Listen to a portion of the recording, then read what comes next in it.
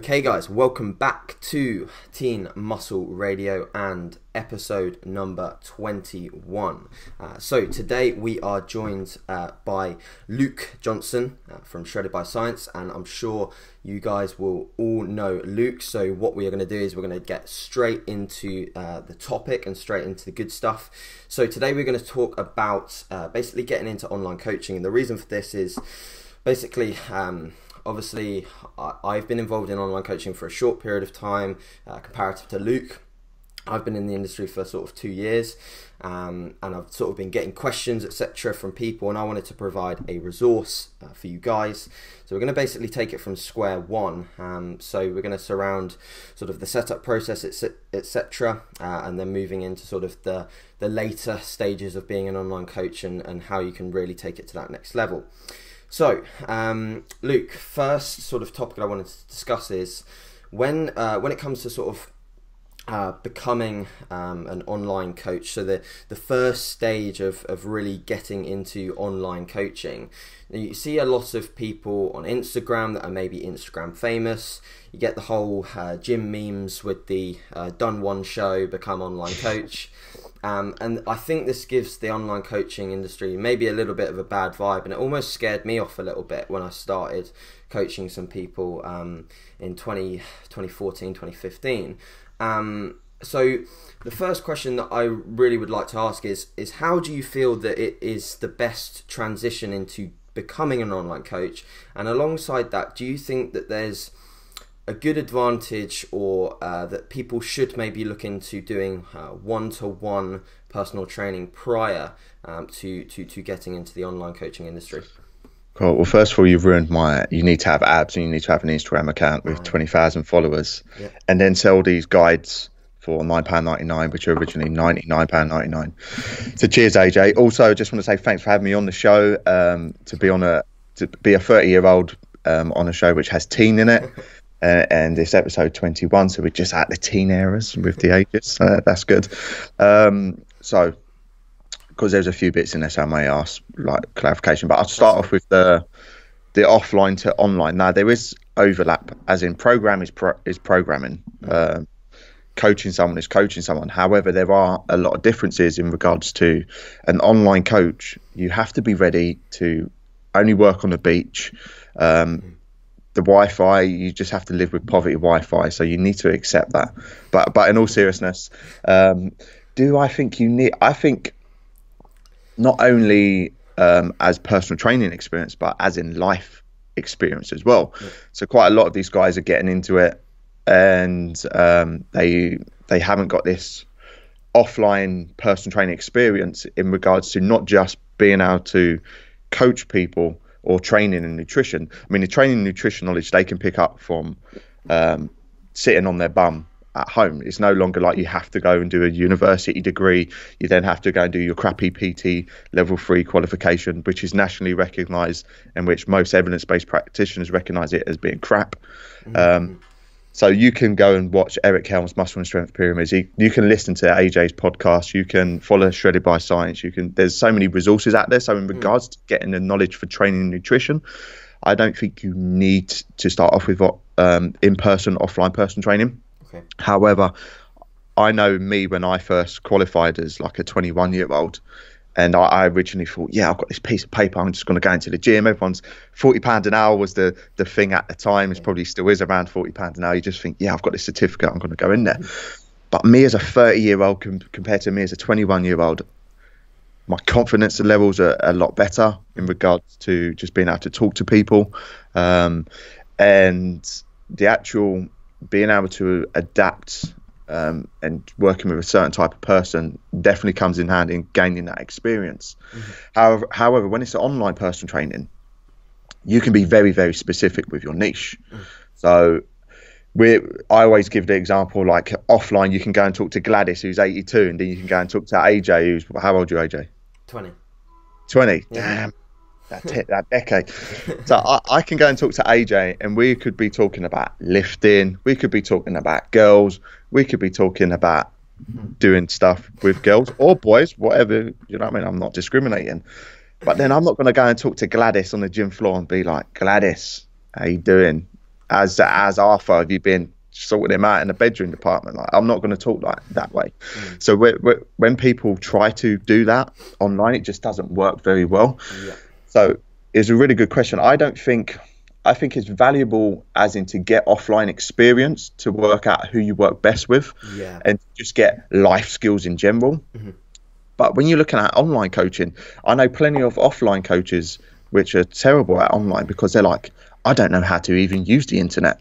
I don't know what is Dropbox. What the hell is that? What's an iCloud? What's G Drive? And what's this? So I think as we're moving more with the times with social media, with things like not using a USB. Remember the USB days? That was when I first started. I'm thinking about it's probably 5, maybe a little bit longer when I started doing online coaching. But it's that USB, and I remember losing it once, and it was in my Vauxhall Corsa, and it fell down the handbrake thing because it wasn't the best car at the time, and it had a little gap. And I remember going to the house. I'm like, Dad, I can't find my USB. I've got all my training client stuff on that USB. Oh, no. And we ended up going out there with like looking around in the car, a hanger in the handbrake. We found it, and I was like, phew. So I think there is definitely similarities, like training and nutrition is that. It's all about. And one thing I want to highlight as well, everyone's really annoying me at the moment. We're just learning for the sake of it. So I'm just going to do another academy because this one's on nutrition. I've only done 3 other academies already. I'm going to go to another conference that I've already seen that person. They're just going to talk about the same. Can I swear on this? Yeah, you can swear. Yeah, go for it. Thank fuck for that. The same shit over and over again. And I think what really annoys me is that everyone's in this thing of like learning all the time. With online coaching, you don't need to have offline experience, but I think it can help. But you need to, when it comes to online, you need to be very specific. Like yours is what, the Team Muscle Radio? Yeah, Team Muscle Radio. Yeah. So it says what it is on the tin. Yeah. Do you know what I mean? You're putting that consistent, valuable content to that demographic. Because if you try to just please everyone online, I've tried that. Yeah. We've all tried it. I remember back in the day, my spreadsheets had grid lines in them, and there's a little picture of me topless, and I actually had them. Well. I'm like, but then I'd like Debbie, who I'd like Josh and Debbie. They was like son and mum, and they both had the same looking spreadsheets. And I think I didn't know who wanted me topless on their spreadsheet less, like Debbie or Josh. So I don't think you can. I just think as in a person, just getting life experience, it can help. What was like the first part of your question? It was primarily just sort of, the first part of the question was sort of just coming into it, and I think you touched on that really well in terms of how people could initially transition into online coaching. You touched on the fact that you obviously the whole 20k followers, etc., and you touched on obviously the personality and dealing with people and learning that through one-to-one coaching. And then it's sort of essentially the question was primarily based on whether people should be looking to do one-to-one prior to being an online coach, and you answered that pretty well. Can I also add that I'm a advocate, as in I don't think we should divide them up as online and offline personal training. Okay. I think we do that because we like to categorize everything. Yeah. But if I went back into the gym, all of my clients would have to check in online. Once a week. Yep. All of my clients would have their programming done. It's like I look at the 1990s personal trainer where it's just like a factory worker. Where someone comes in, you go, are you fit? You put a heart rate monitor on them, and then you put them on a treadmill, and you look on your phone and you're just like, yeah, whatever. And then you beast them for that hour, and then they go away. They eat what they want. There's no other training support. It's like, if you pay me to train you 3 times a week, I will train you 3 times. But if you only pay me once, I'm only going to beast you for that session. You go away, you do what the hell you want. So I look at it as personal training is sort of like it's not enough now to just give like training, and then you have a nutritionist, and then you have someone who does your sports massage, because your trainer or physio has beasted you for that hour or 2 hours a week, and they don't know what the hell they're doing. So I don't think we should categorize them as different. The only thing which is different, in my opinion, is whether you see that person via Skype once a month, or if at all, or if you're actually training them in person. And online personal training isn't for everyone. The best avatar for online personal training is someone who is younger, who knows how to use technology, who knows how to track macros, who knows how to train, who enjoys training, not 48-year-old Sally who's been on every single yo-yo diet out there. She doesn't even know what a carbohydrate is. She's never lifted the weight. If you say hip thrust, she thinks it's something you do in the bedroom. They don't do well with online personal training. Take this from, learn from my mistakes. 5 years ago, I had a young dudes like you, younger than you at the time. And guess what? Through just coaching a wide variety of people, they were killing it.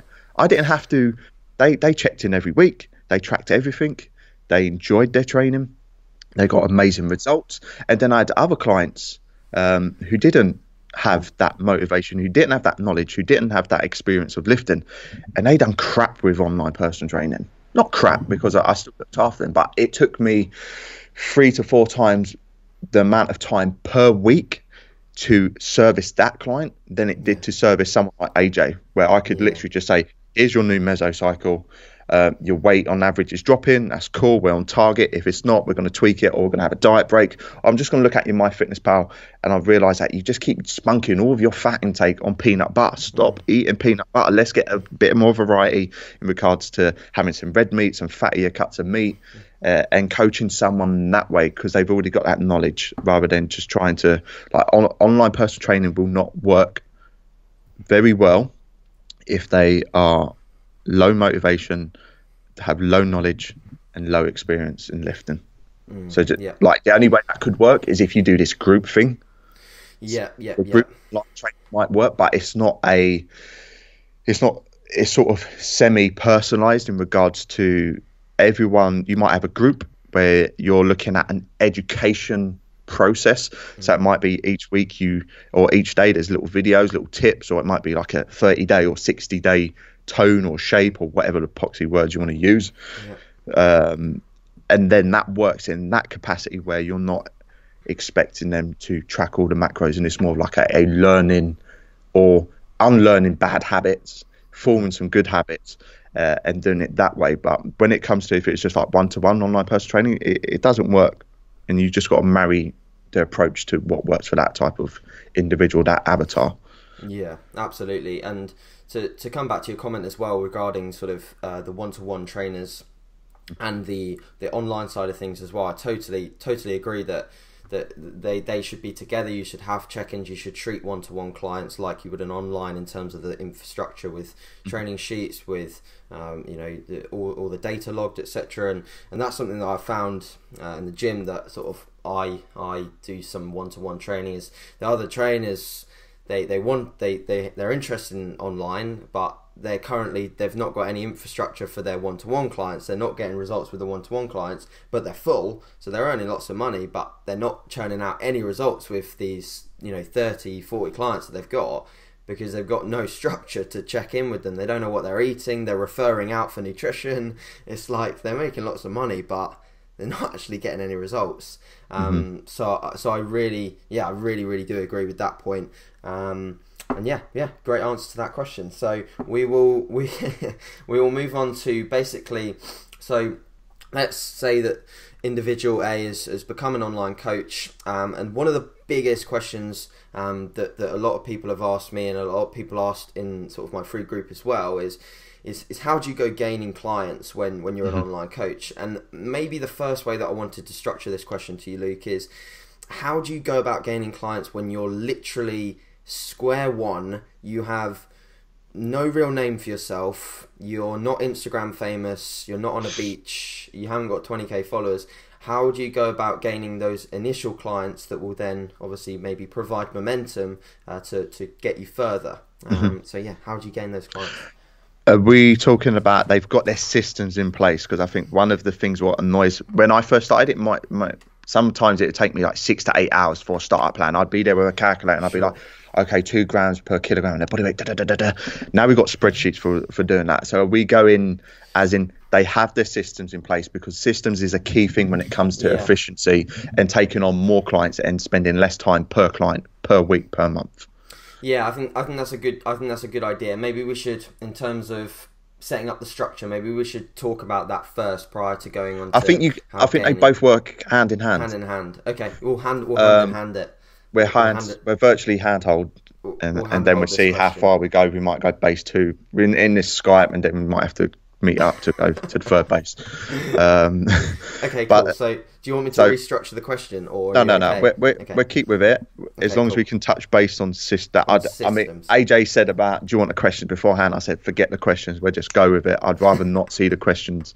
I think it shows someone's ability or knowledge that they're like, I don't need to see the questions. We'll just roll with it. Like if it was about training and nutrition, then do you want to talk about some sciencey shit? I'd be like, okay, let me dust off my cobwebs and let me get some references for you to sound so intellectual.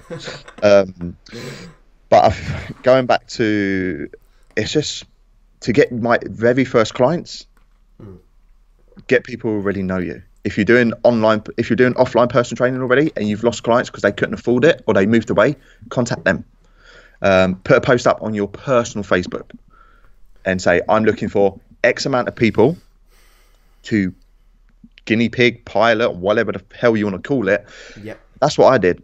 I literally had Luke Johnson with a lemon ice cream. Oh, fuck, I was in third person. What a cock. I'll just save it. Lemon ice cream, slightly out of shape, body hair. And then I had this fantasy of, I want to be a fitness model. I want to be on the front page of a magazine. This is my younger douche version of Luke was. And then, so then what I did is I went like complete, this was when I was a complete bro, where it was like, carbs are bad. I can have them once a day, only in the evening.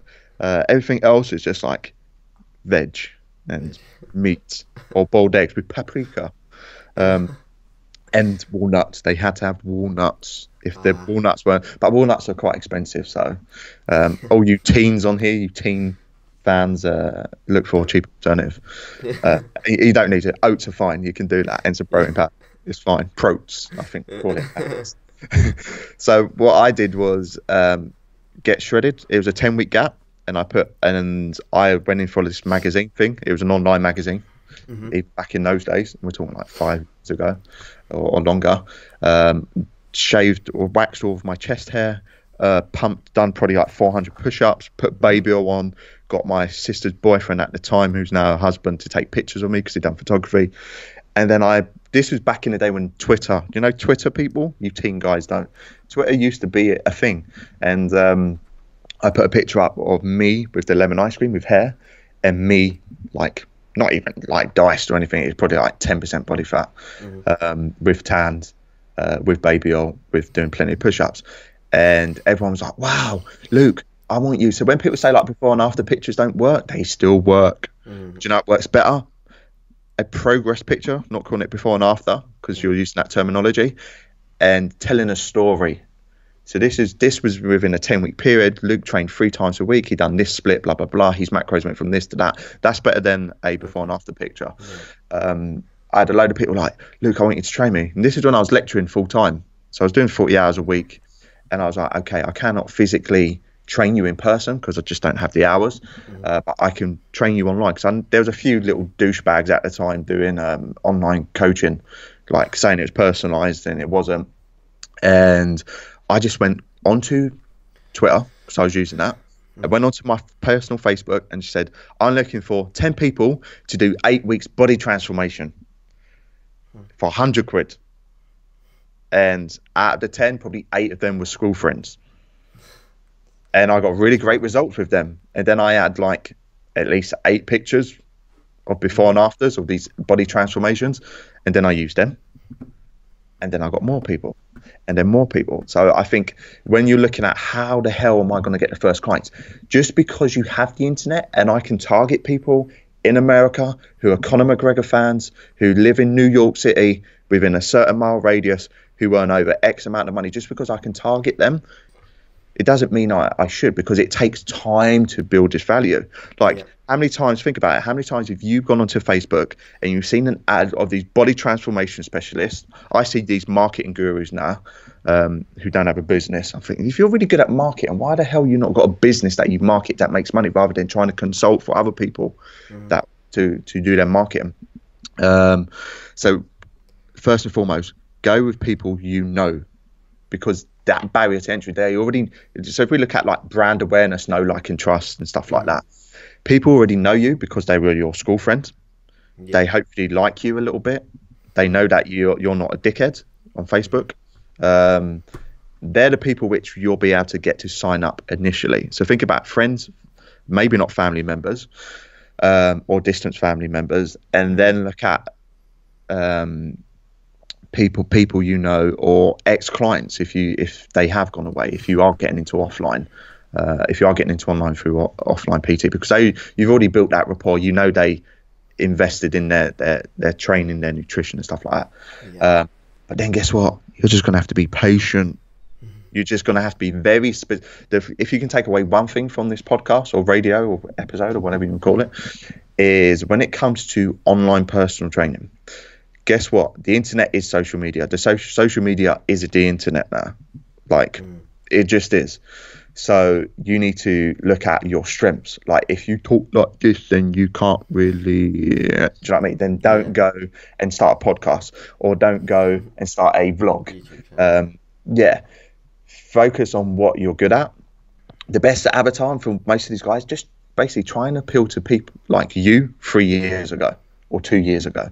Because guess what? You understand that. Like, if I try to target females online, I'm like, well, I have a D and they have a V, and I don't know about menopause or whatever it is. So if you're really looking to try and target someone, target you a few years ago, before you got educated, before you started listening to AJ's podcast.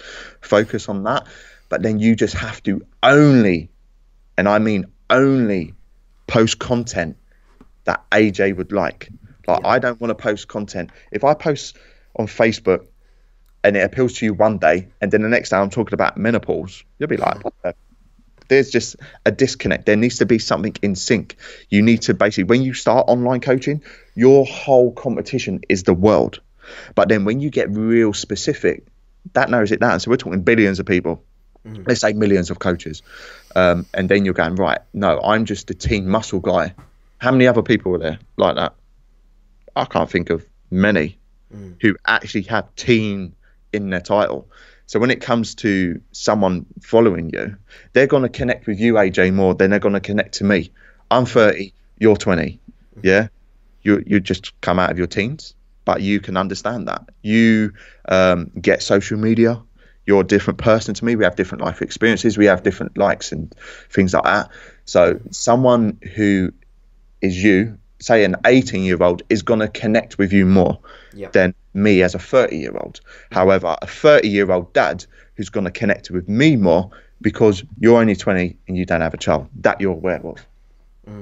Do you know what I mean? So when it comes to that, you just need to be patient and just market like a magnet. Sorry for cutting you off. Market like a magnet. Attract those that you want and repel those that you don't. Like, absolutely. You can do this when your target audience is the world. But if you try to do this and it's like a little town in South Wales with a population of 400 people and they're like, the average age is 50, and you're trying to be that team muscle guy, it's not going to work. So there's a thing like find your avatar, find your niche, or maybe just be your proxy self and let your niche find who the hell you are. Like, you will, if you are yourself and you're consistent with that, then the people which enjoy that will start following you on Facebook or on Instagram, on the Snap. And then after 2 months or 3 months, and we actually done some research on this with the Shredded by Science Academy, and I thought, right, on average it's like £1,000 to sign up for the academy, whether it's monthly or you pay it in full. And I thought, right, well, SBS Shredded by Science only been around 3 years, I'm thinking, and we changed avatars as well, which we can maybe touch base on later. But I thought, right, for £1,000 a month, £1,000 in total, say over a year, that's quite a big investment. They probably need to follow us for like a year to 2 years before they make that transition, as in a fan to an actual member or a client. Sure. When we looked at it, of those which signed up this intake, where we've got like 113, like 45% of them had been following Shredded by Science for less than 6 months. So I'm like, damn. Interesting. That's so if I hypothesize that I would have predicted that they need to follow us at least 12 months before they actually jump in and make that commitment. So I think it's based on the frequency and the value and the consistency and being in sync. So if you're vlogging, say, for every single day, you've got 7 pieces of content just on video format, just on YouTube, say, to actually make an impact. Where if you only do it once a week, that's all right. It's going to take you 7 weeks to churn out the same amount of content. So it's looking at the platform, marrying your strengths to the platform, and then going all in on them and making sure you're just everywhere, like absolutely everywhere. And I wouldn't even focus on like Facebook ads and stuff like that, because you probably don't even know how to do them. And you think, and what I say as well, focus on the content and providing value to a specific person. So every time I post something, I'm thinking, does AJ like that? AJ's a personal trainer. He's my target audience. Would AJ find value in that? If no, then it's not great content. Do you know what I mean? Content it's all about relevancy. Now, if I put out great content for personal trainers every single day, whether it's on Snapchat, which we do, on Instagram, on YouTube, not on a daily basis, on Facebook on a daily basis. I mean, I've run some stats in like 3 months and period from the academy launch. I mean, I could try and find them somewhere, but like the amount of reach, like we reached over like 200,000 people and had X amount of engagements in just a 3-month period. So it's looking at how you can consistently provide value on multiple different platforms, but the platforms that your avatar are in.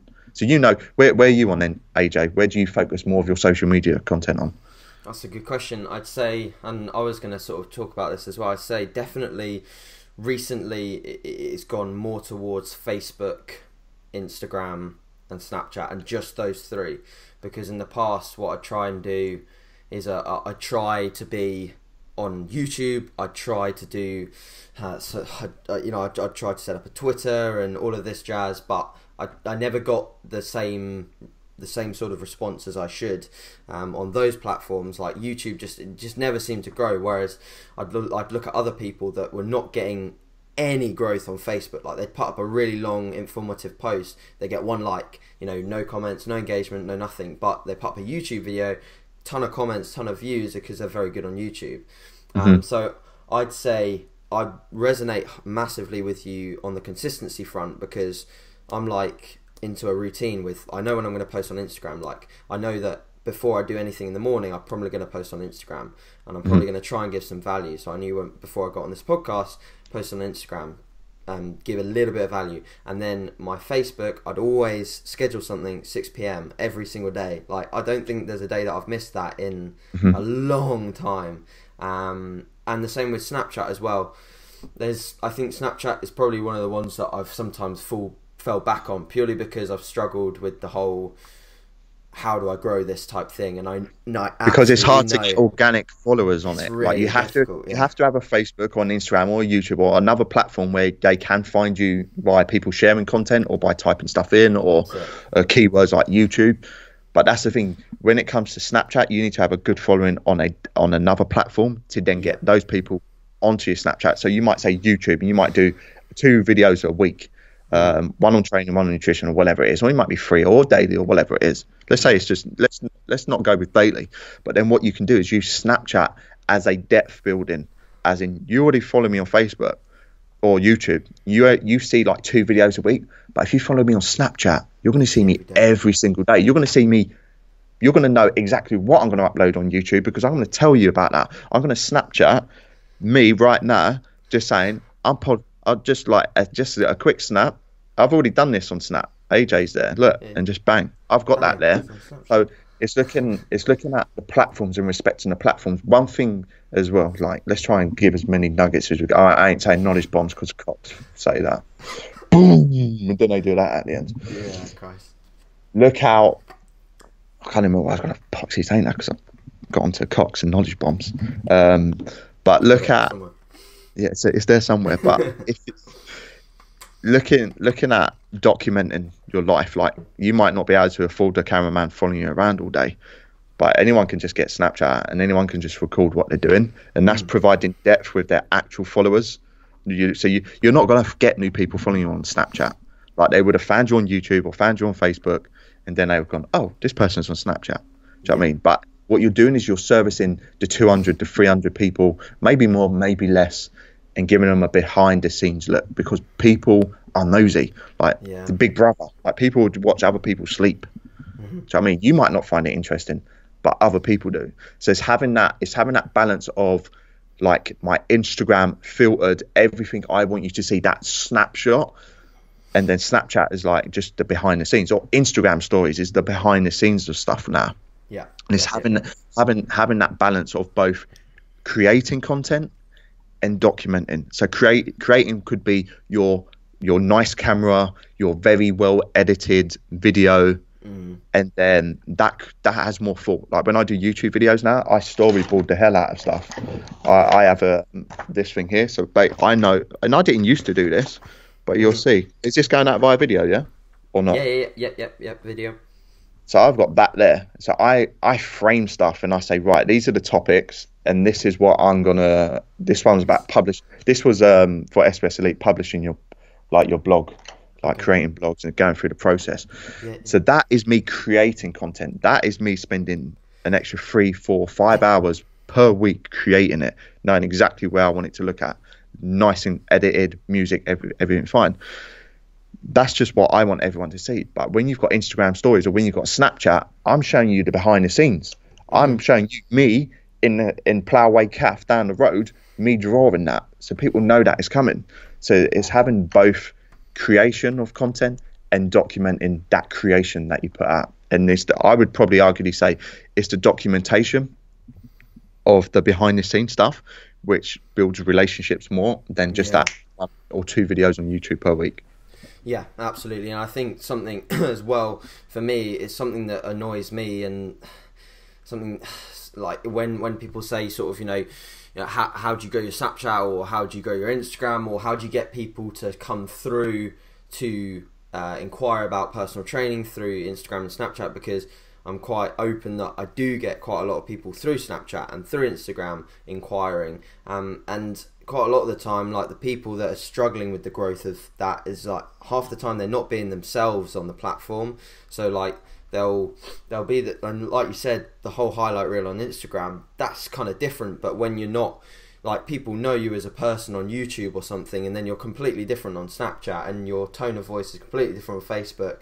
Like, it's never the same. So I think if you'd agree, I think consistency across all the platforms is probably something that, in terms of your generic personality, it's not difficult to walk and talk when you're being yourself.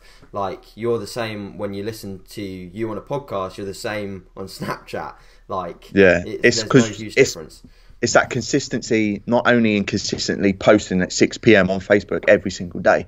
It's the consistency with your brand message. Like, everyone is a brand. Like you, AJ Morris is a brand. Yeah.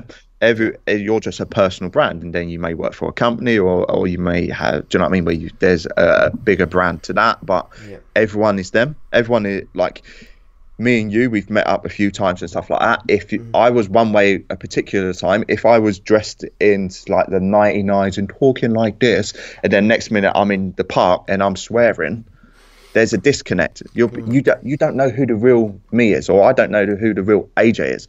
So how can you sign up with someone if you don't trust someone? Yeah. And they're like, well, hang on a minute, this person's totally. And we see it all the time on Facebook, like, especially in our little evidence-based science bubble, where people are like, oh, this person's a troll, or this person's a dickhead on Facebook, but in person they're really nice. I'm like, I don't care. If there's a massive difference, then they're just a dickhead in general. And it's like, I don't care whether they're a nice person when you get to know them. It's like, just be yourself. And the thing is, you can guess what? You can be yourself 100% of the time. And if people don't like AJ, or if people don't like me, then I don't want their money anyway. Why would I want their money? I'll be like, if you don't like it because I dropped a couple of swear words on the podcast, or I made some jokes and you didn't find them funny, it's like, I would rather you not even listen to me ever again, or even know of me ever again. Like, I want me to be dead to you, because I don't want to even have a connection whatsoever with that type of person. So definitely right what you said. Like, it has to be consistency with the value, consistency with the tone, the message, and consistency across platforms, but then still respecting platforms. This is one thing which I did forget.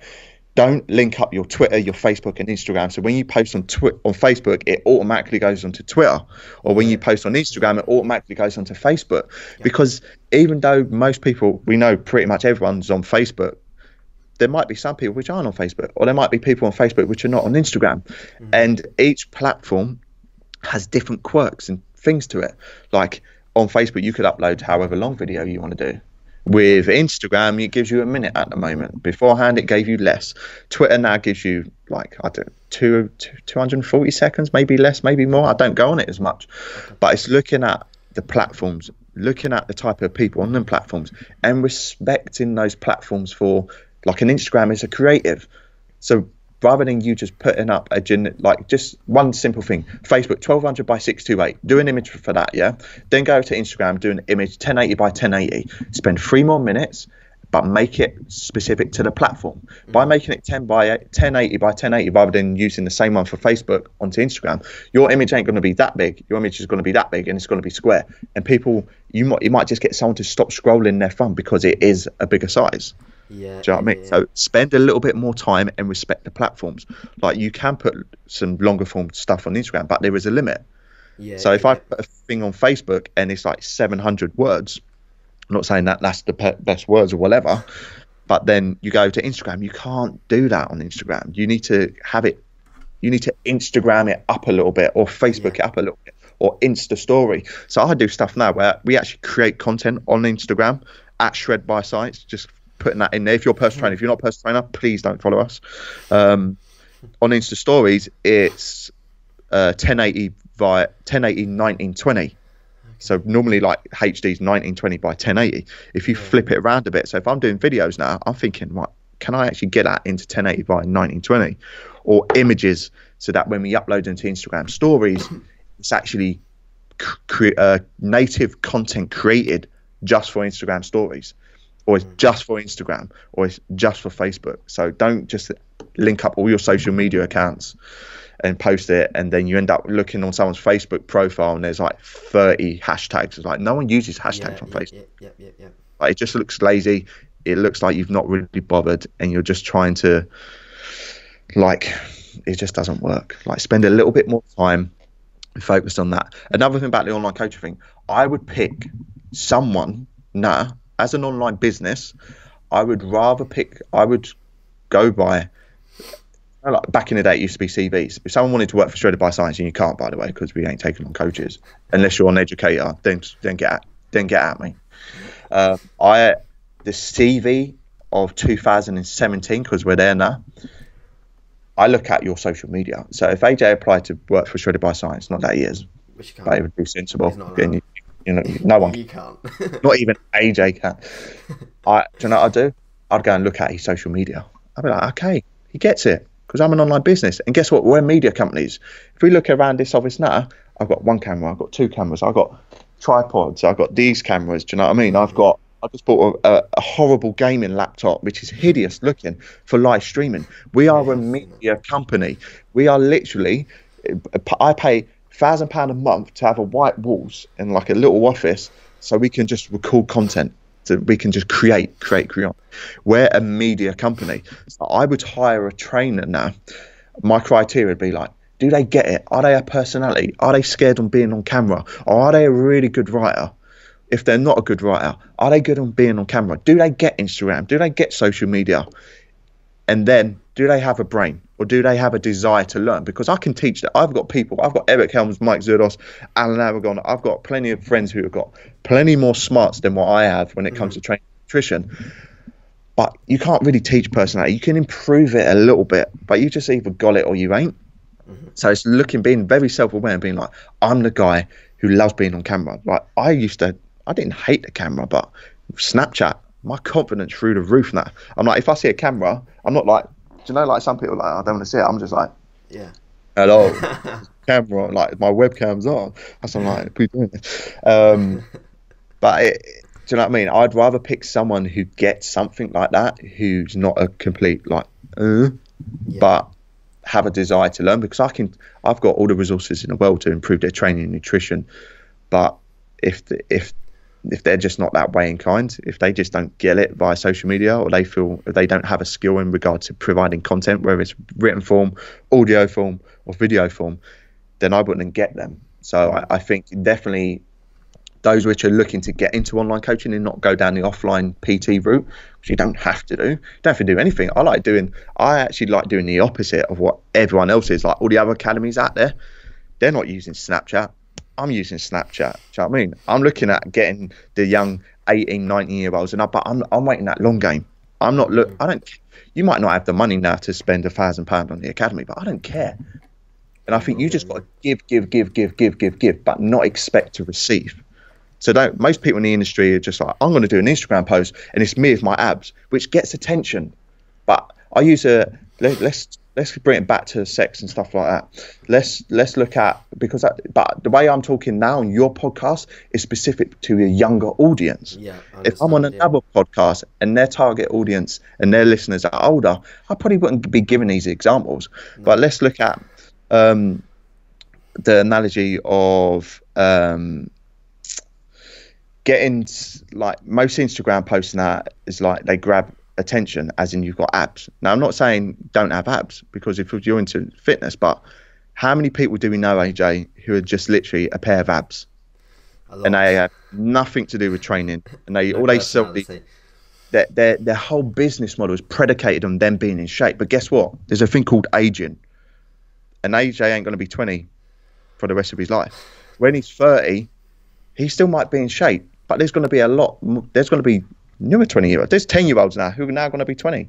And people are going to resonate with them. Like, you get older, and your followers at the moment are a similar age, so they're going to get older as well. So the stuff you put out is going to tweak, and it's going to change and stuff like that. But if your whole business model is predicated on you having abs, it's not a business model. You're just basically just grabbing attention. It's like going to a club and you see this girl at the bar, and she is a 10 out of 10. There's no question. There's no man in that room which is going to say otherwise. She is a 10 out of 10. But the music's pumping, yeah?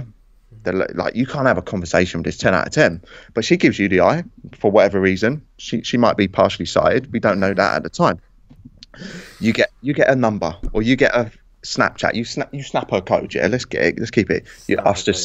I've just snapped your code. Yeah, that's another fit. Snapgash is the new thing comes in. And then all of a sudden, yeah, so you start snapping. You're following on Snapchat. You're building some sort of relationship. Rapport. Yeah, rapport. Yeah. We're courting. That's like when my granddad first said, "Oh, you courting this one?" I'm like, "What the hell was that? I ain't taking her to court." I'm like, "Oh, that you mean seeing someone?" So use young guys who like, what the hell does he mean courting? It's just basically you're going steady, or you're seeing someone, and then you go out on a date with her. Yeah, she's still a 10 out of 10. She looks stunning. You sit down, you're having a meal. She's the dumbest thing you've ever come across.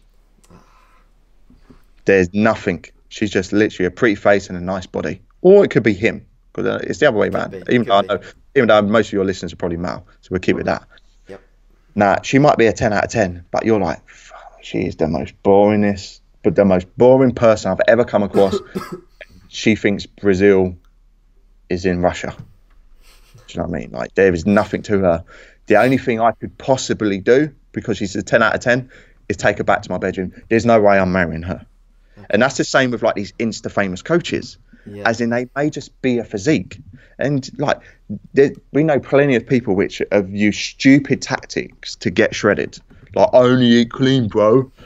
And yeah, like, sugar's like worse than heroin and stuff like that. But they still get in shape and they still attract those type of people. But there's no substance to them. So once their abs are gone, once they've aged, they don't have a business anymore. There's new AJ Morris's on the horizon. You're 30 and now they're 20. So you need to provide substance. So you could have all the social media in the world, but if you ain't actually good at what you do, like you said before, when they don't get results with clients, like whether it's offline or online, it's like you need to make sure, it's like a double-edged sword. If you just focus on being really good at marketing and you do this Facebook Ninja Hack course and then this Instagram one and then this one, You're just basically getting eyes onto you. Yep. People only buy shit once. They sign up for your coaching. They go, fucking hell, like, he looks good, but his coaching experience, the service is terrible. They're not going to come back. And the great thing about social media is it gives you a microphone. Like, we can compete with the big companies now. We're going to start the fitness hour, like a live stream show, and we're going to have guests in and guests via Skype. It gives you so many possibilities. Like, you don't need to be like having a shed load of money. You've got a smartphone, you could just video on this and you could build a following. But then there needs to be substance. There needs to be backing that up with the actual knowledge. So you need to make sure you learn your craft, you continue to learn, but you apply it at the same time, and you need to make sure you get results and people happy with your service. Because just having abs, and the good thing about social media is if you do fuck people over, everyone knows, because they'll be like calling you out. This nutrition guy has taken my money and not provided a service. That's on Twitter, that's on Facebook. So it swings about roundabouts. It gives you a platform to succeed, but it also gives you this platform to be cut down one moment, just like that. Done. So it's done and dusted. Yeah, I think that's something that more people should think about, that last comment, in terms of making sure that they start off in the right place, because, or they don't, especially they don't rush into it, because people will make mistakes, and I'm sure that there's, I'll be honest, there's plenty of mistakes that I've made in coaching, but not big enough to do that and to really give me a lot to deal with. But a lot of people I've seen is like, they'll get into it in a rushed way, they'll do things incorrectly for a long time, and then that's it, or they get put off the industry forever.